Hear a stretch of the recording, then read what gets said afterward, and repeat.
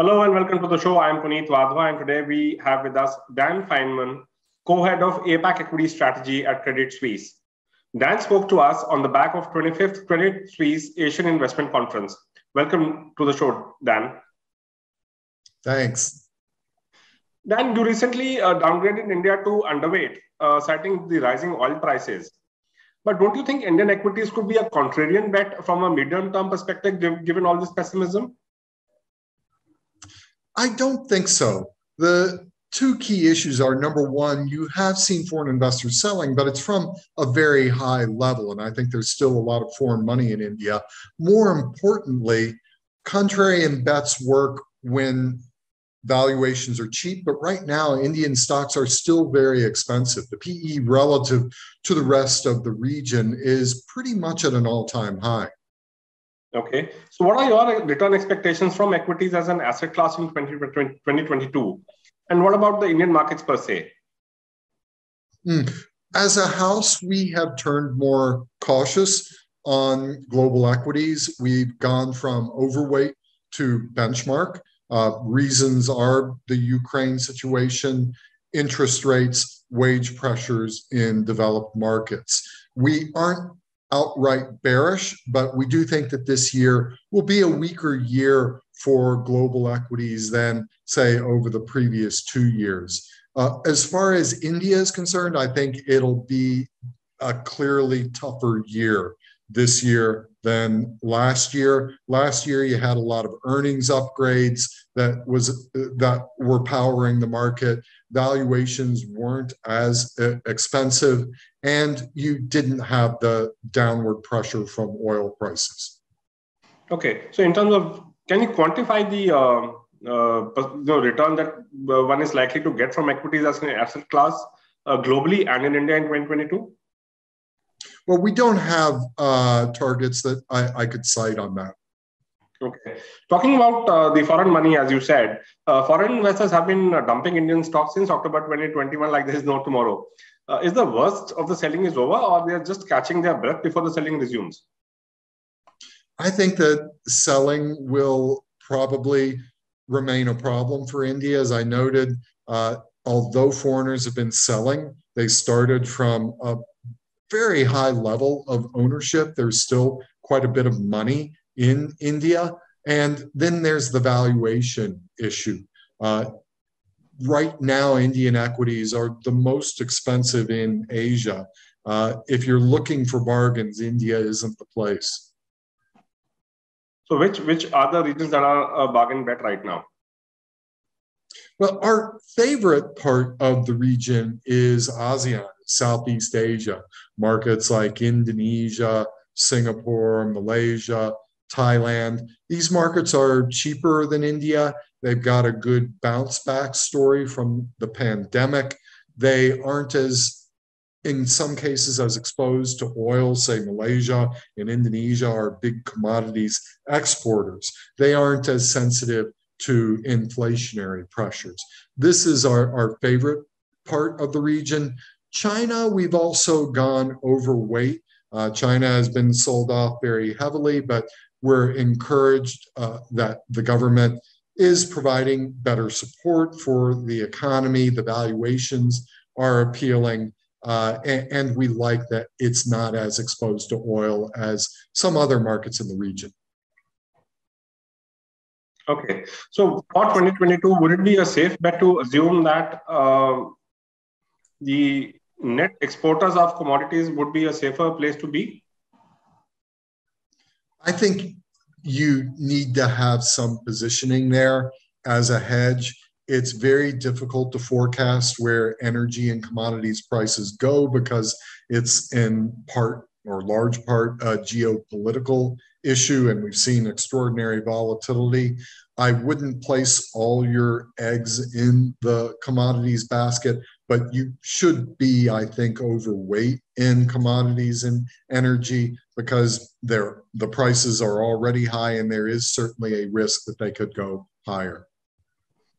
So the US Fed rate actually turned out to be something of a non-event for the equity markets, including India. Are the global markets worrying too much about the global central bank action right now?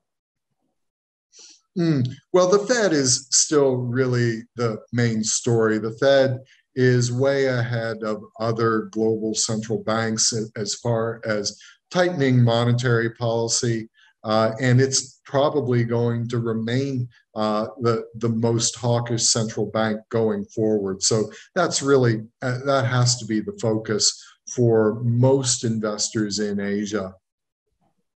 Will rate hikes create another bond market scare, do you think? I wouldn't use the word scare, but we do think that there is a likelihood that bond yields will continue going up.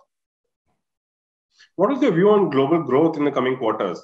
And do you think is India at a risk of a downgrade from the rating agencies in the backdrop of possible worsening macros given the oil prices where they are? And do you think the markets are still oblivious to this? Well, our base case is that global growth is going to be staying roughly on track. Clearly, the Ukraine situation is going to be hurting growth in Europe, and there will be knock-on effects for other parts of the planet, either those markets that are exposed to Europe or markets elsewhere that have high oil and energy import bills. But the U.S. is roughly net neutral in energy. Household savings, both in the US and Europe, are very high.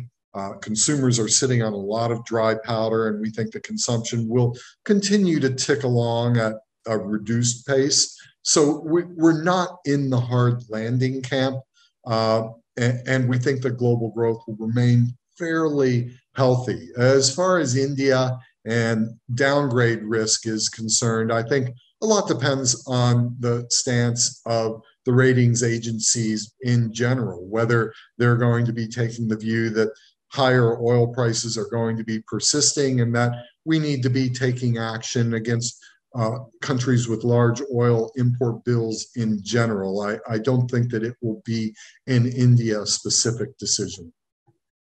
Okay, talking about the global markets again, Dan, given how the markets have actually bounced back from their recent lows, are they fully pricing in the worst as regards the Russia-Ukraine geopolitical issue and its impact on commodities and especially oil is concerned? I think markets have fairly effectively discounted the situation as it stands now in the Ukraine. What hasn't been discounted is a potential worsening of the situation and another potential surge in oil prices. So I can't say that the situation is without risk. There's risk on both the upside and the downside given the unpredictability of the situation. So what policy response do you expect from the Indian government in the backdrop of the current global developments? And do you think the foreign investors also feel that there is something lacking in the policy measures and hence the nervousness besides the valuation bit that you mentioned? Well, I think that the government and the central bank are in difficult positions. It would be hard, I think, to provide meaningful fiscal stimulus given that the fiscal situation is, I wouldn't describe it as difficult, but it's not flush. I think the job of the central bank is probably tougher now, given that you've got rising non-core inflationary pressures, but you have a risk of slower growth at the same time. Traditionally, the RBI will, by its mandate, be looking at headline inflation, but when you have headline and growth and domestic demand potentially moving in different directions, that makes the situation difficult. Okay. So have you tweaked corporate earnings forecast for India Inc. for fiscal 22-23, that is FY23, in the backdrop of whatever is happening globally and in India? Well, let me comment on what the street is doing. We saw strong upgrades for Indian EPS through the first half of last year, started to cool in the third quarter, and since then, the EPS forecasts have been pretty flat, whether you're talking about in absolute terms or relative to the rest of the region. I think that on a longer term view, say on a 3-year view, there's the potential for upgrades if we can get past this difficult period of high oil prices. But in the near term, the very near term, there's probably downside rather than upside risk to EPS forecasts. So what's on your shopping list, or what are your overweight and underweight sectors as regards India? Well, at the moment, if you're talking fairly short term, where we've got all this uncertainty, I would be looking more. My favorite sector would be IT services. These software companies, not only are they insulated from oil prices in general, but they're actual beneficiaries of inflationary pressures. Wage inflationary pressures in the US makes these companies more competitive. So that would be my first stop in India at the moment. Hopefully, we get past this difficult period of oil price pressures, current account pressures. If we get back on track, then I'd be looking more at domestically oriented names like banks or infrastructure. Okay. To what extent will the companies be able to pass on this, hike in fuel prices and oil prices to consumers, and how severely can it dent demand? Well, historically, Indian consumer companies have been able to pass on the cost of higher inputs, but typically the stocks will underperform, not just in India, but regionally.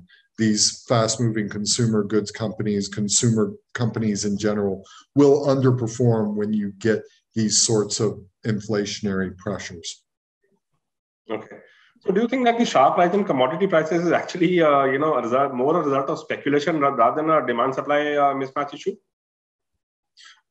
There's a bit of both, and there's an element of market dysfunctionality where markets have become overloaded by the volatility. But clearly, there's real supply issues here. Russia is the world's largest commodities producer and exporter, and taking it out of global markets is going to have a very real impact on commodity prices and commodity markets. So one last question. So what's your advice to a retail investor right now? Is it time to start buying, or is more FI selling around the corner and they should wait on the sidelines before that abates? I think if I were talking to a retail investor who's investing only in India and doesn't have options for other markets, probably a time to be a bit cautious. Thank you, Dan. Thank you so much for your time today. We hope to see you soon. Thanks, Puneet. If you like this video, share it and subscribe to Business Standard. For more news, views and insights, log on to www.business-standard.com. Do also follow us on YouTube, Twitter, Facebook, Instagram, Telegram and LinkedIn.